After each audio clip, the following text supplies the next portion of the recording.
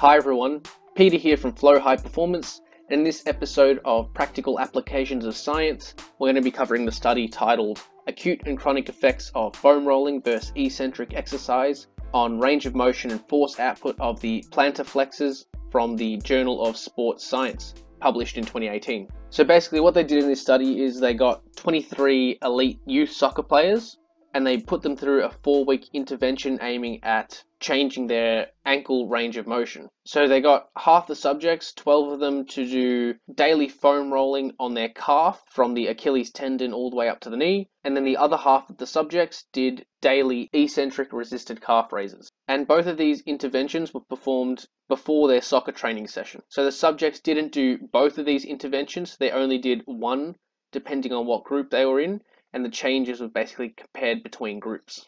So what happened? So in this graph here, it's showing the change in the active dorsiflexion range of motion measured with a basically knee to wall test and how far their ankle could dorsiflex. So they took it at baseline before they did the intervention. They took it 30 minutes post the first intervention. Then they did it 24 hours after the first intervention. And then the last range of motion assessment was completed after 4 weeks of the intervention, either the foam rolling or the eccentric training. So what we can see here, if we look at the foam rolling first, we see 30 minutes after foam rolling, there was quite a significant increase in the dorsiflexion range of motion. But then after that, 24 hours, it significantly dropped off. And then after 4 weeks, we were nearly back to baseline levels. So we see an acute spike followed by a reduction back to similar to baseline levels. However, the eccentric training group didn't get as much of an immediate effect.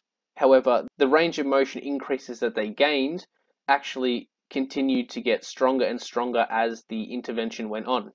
So by the end of the intervention, they actually had quite significant changes in the dorsiflexion range of motion. So what can we take from this study? So essentially what we can conclude is that foam rolling may be able to induce a temporary increase in range of motion. However, eccentric strength training may create more permanent changes in range of motion. And why this is the case is not entirely clear. However, it's probably due to some sort of neural inhibition from the foam rolling that we get that temporary release. So it's more of a neural factor. Whereas the eccentric strength training may actually produce a structural change in the muscle.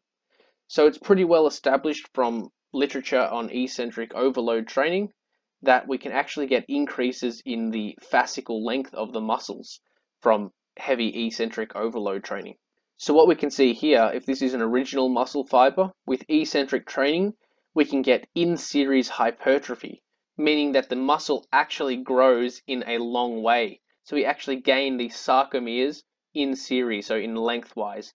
So the muscle may actually structurally get longer, as opposed to foam rolling simply just being a temporary neural inhibition. Thanks for watching, and hopefully you got something out of this video. Remember to subscribe if you haven't already.